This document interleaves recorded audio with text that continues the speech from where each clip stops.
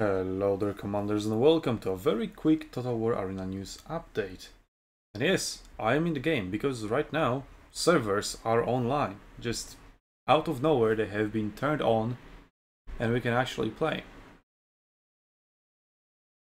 So the progress hasn't been wiped. As you can see, I also have my all generals, commanders that I have unlocked in the previous test. No patch has been applied, at least I didn't have to download anything. So yeah, I don't know, they just randomly turned on the servers by mistake or didn't turn them off. I have no idea why and what's happening, but the fact is that you can actually get into the game and play some games if you're lucky enough to actually find one. But from what people are saying on our Discord, they are finding matches, finding battles.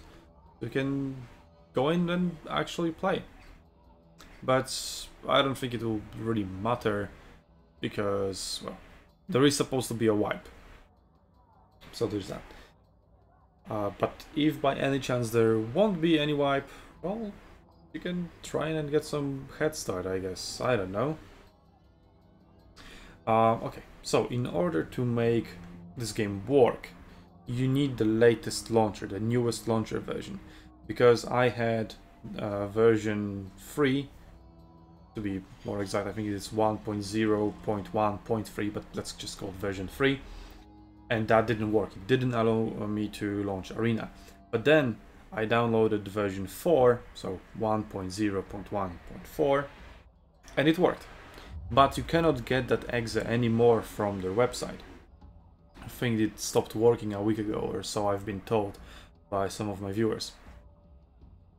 So, what you need to do is go to our Discord, link to join our Discord in the description, and I will upload that exe that I used to install the launcher, to play the game, into our public announcements channel. You can get it from there, and then, well, you can play.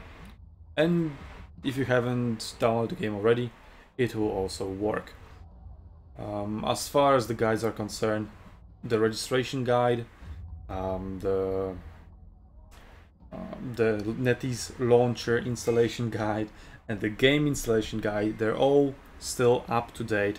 I have just tested that myself on my laptop. You register the same way as you registered for the last test, so that guide is up to date.